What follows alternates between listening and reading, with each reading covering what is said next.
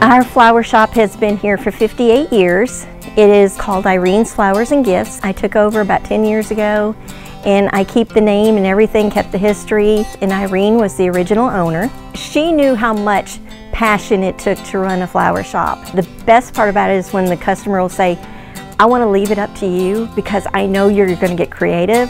And so they know how I feel about flowers and how I just love to create something, and grouping them together and making creative, awesome arrangements. We do a lot of birthdays, anniversaries, thank yous, get wells. We do a lot of weddings. We also do a lot of funerals. And I want to make sure that it's right and they're going to appreciate, what we've put out. This is an antique wooden cooler in the 1950s. It was brought down Main Street on rollers by several men in town in the front of the store before the windows and the brick was all put in. It is solid wood. It's an antique. It is an awesome cooler. So much history. It is the coolest cooler in town. I love living in McGregor. It's an awesome town. The great places to eat and shop, and that everybody says we just love it here.